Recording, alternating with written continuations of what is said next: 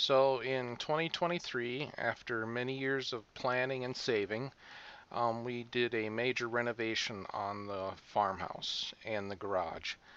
Um, the garage was built somewhere around 1984, I think. House is from the 1960s, I believe. Um, we decided to tear down the old garage. It was, yeah, the concrete was failing. Anyway, it was bad. It was fully insulated, but the rodents had gotten into it, and all the insulation was bad. And we essentially tore it down piece by piece, saved all the materials. We were able to reuse some parts in various parts in the construction project, and sold the steel and the interior OSB off the walls and stuff. And you can see we used the excavator just because it was handy to take down the truss, and see we broke up all the concrete and hauled it away.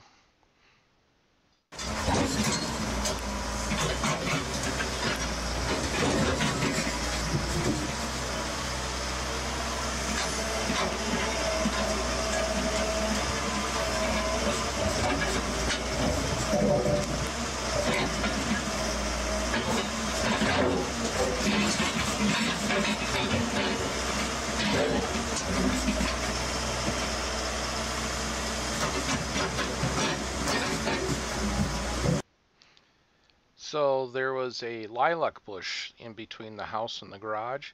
My mom had moved it here. My mom's 88 this year. She moved it here from her parents' place. So it actually moved to the first house that her and my dad lived at, and then she moved it to here.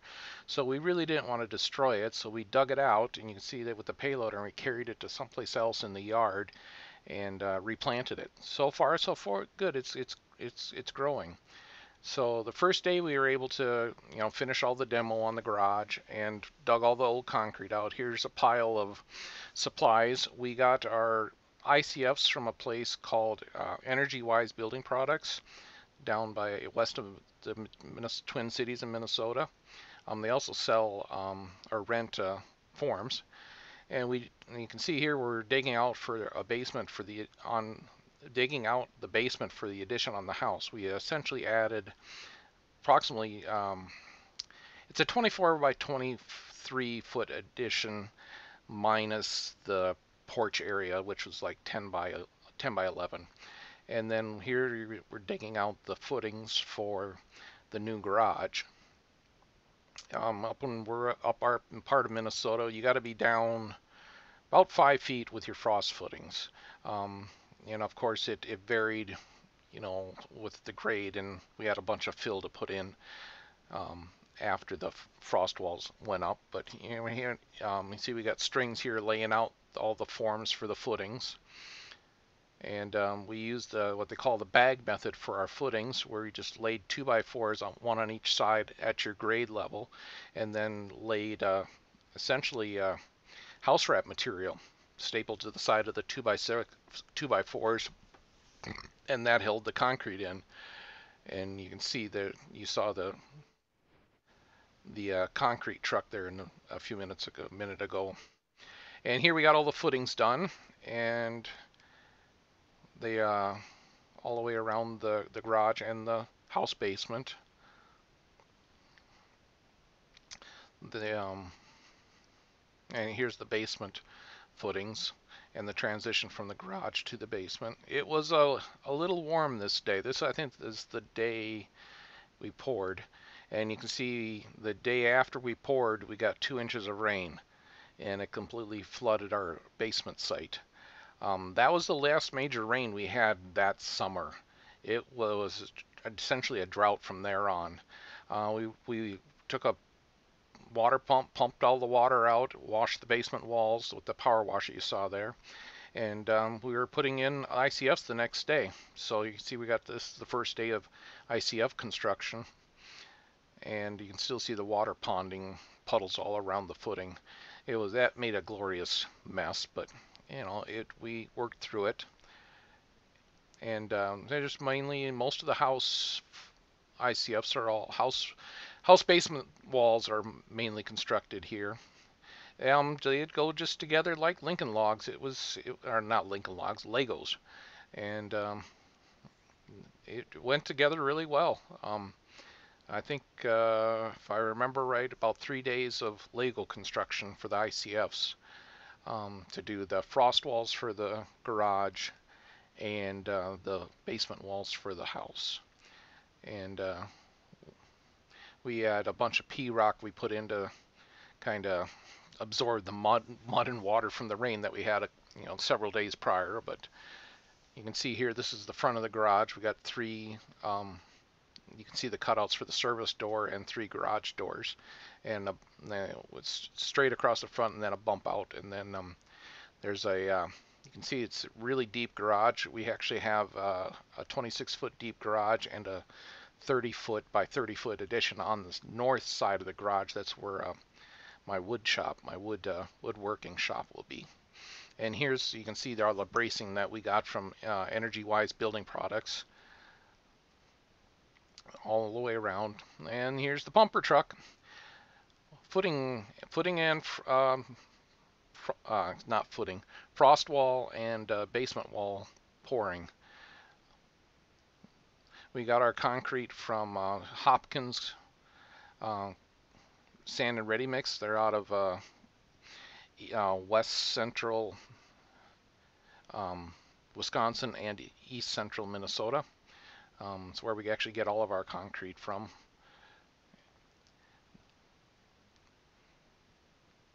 We did. It went really pretty well. It was, other than the heat. It was hot that day, and you can see here piles of dirt that we have left over.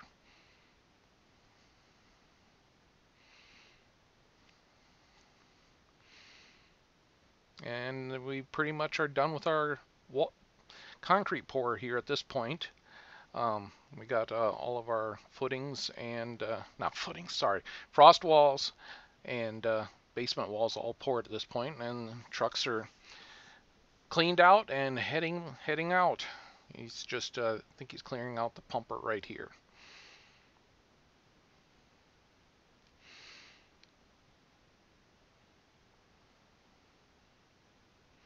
After the walls are poured, then you just, with the braces, you just run a string along them and slightly turn the screws to push the walls out to make everything plumb.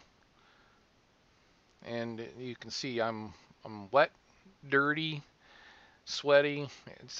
It was hot that day. That's all I can say.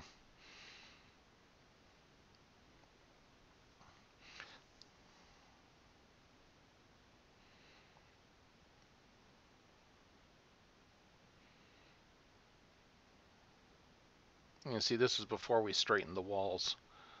There's still a curve. You have a curve going in, so when you want to straighten your walls, you actually push them out to straighten up the wall.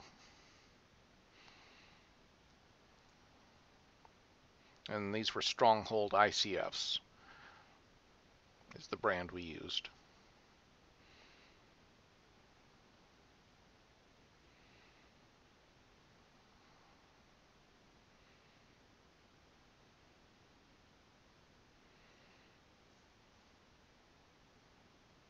So I had my older brother, my younger brother, and me. So we had three people doing the wall pour. Plus the pumper truck guy was running the pumper, obviously. And all done. So after the walls were poured, I dug around the outside of the basement walls and the inside of the basement walls, and we put in a sump pump. We have notorious water issues in our ground basements up here, so you definitely want to have tile inside and outside of your basements. So, and then we poured the floor in the basements. I had a neighbor come he does concrete, and you can see here he was down there just doing the finish work here, and we were lowering the power trawl down in there with the excavator. While he was doing the finish work on the basement floor, me and my older brother were working on doing some fill in the garage. But you can see here the basement floor is poured, so we wanted to get that poured first, and then um, obviously we wanted to get that done before you do put the cap on the basement walls. But we were hauling dirt and filling out in for the garage walls. And here's all the lumber showing up for the truss. These are the truss, the roof truss, and then we put floor truss in for the basement wall or basement house addition section.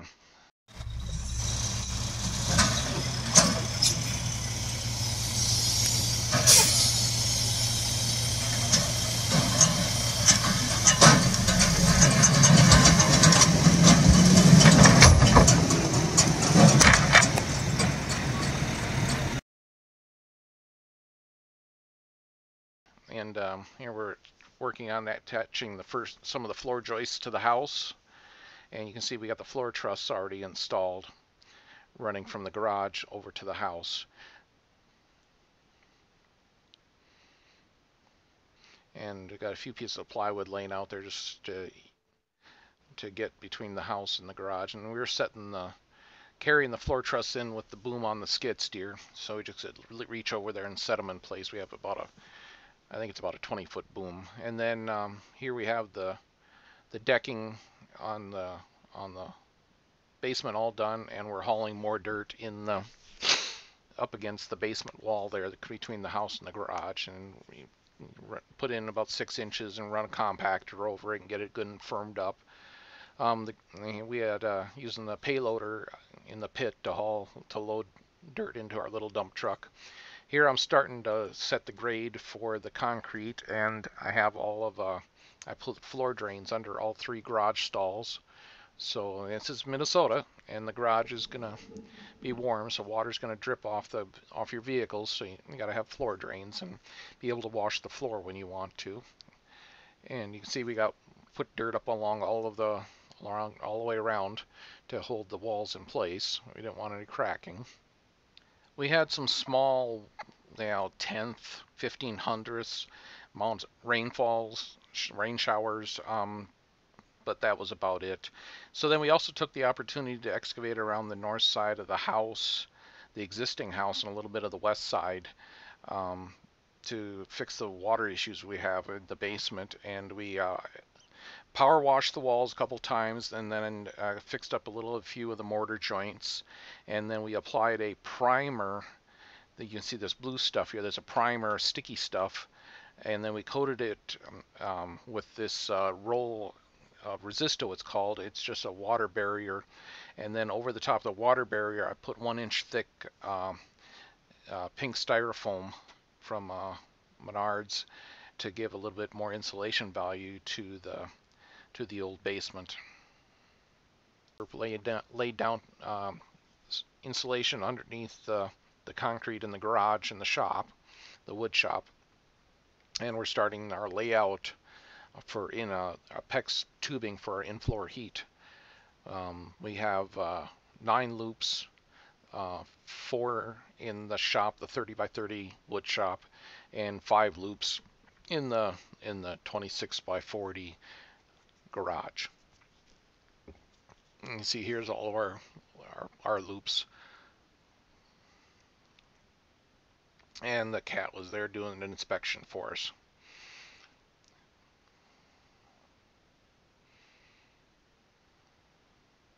And it's concrete pour day.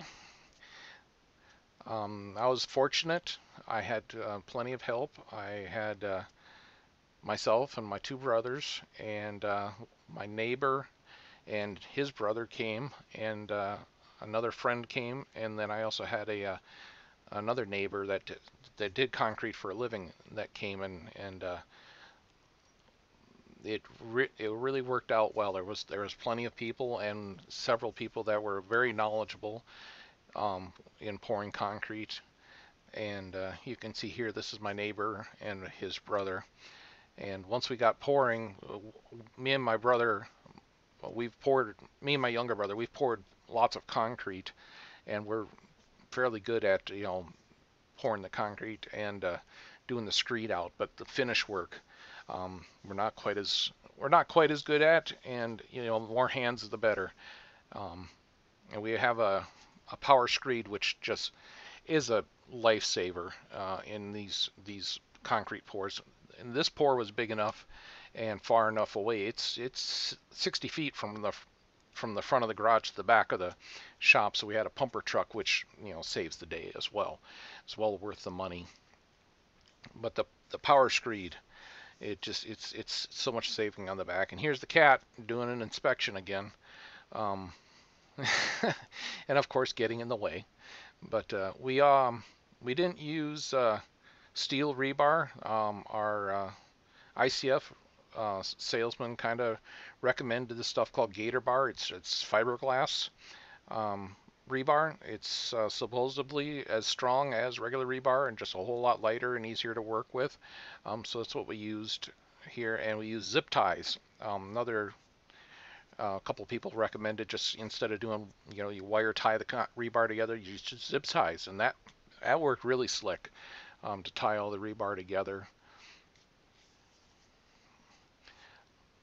And yeah, it we didn't saw cut out the concrete. We used these little strips you might have seen there sitting on the foundation wall. They look like a little teeth. I call them zip strips. They you pour your concrete, street it off, and then you just lay these little strips that are about an inch tall. You can see me pushing it into the concrete right there, and it forms a stress line um, in the concrete. So that's where the concrete will crack when concrete cracks. So there's two types of concrete: the stuff that has cracked and the stuff that will crack. And so that's what we did. We didn't, as I didn't really want cut lines in the concrete. It's just a little bit harder to keep clean. So we put these zip strips in, and and that's where the concrete's cracked, and it's cracked right where we wanted it to. So you see, it's a fairly large surface you can see once we get it poured here.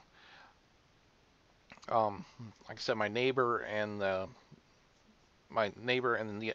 his brother and the other neighbor, they know concrete, and so this went very well. And it was early in the morning, so it was before the heat of the day.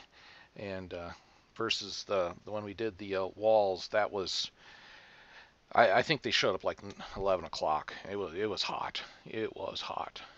But this wasn't too bad, and we got her done. I think we poured 24 yards in, I think it was under 2 hours.